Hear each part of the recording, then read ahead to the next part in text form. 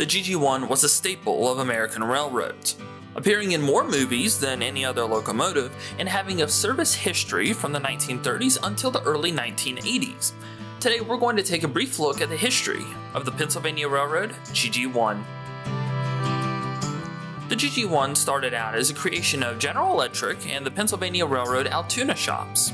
This diesel-electric locomotive was known for its Art Deco look, its speeds of up to 100 miles per hour, and for its longevity. Between 1934 and 1943, 139 GG1s were built, but only 16 survive today, including one I got to see at the Virginia Museum of Transportation in Roanoke.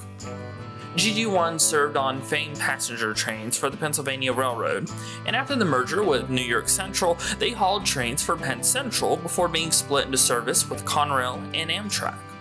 The last of the GG1s served New Jersey Transit trains until being retired in 1983. Though the GG1 has retired from service, their legacy will forever leave an impression on railfans, historians, and the communities they once passed through.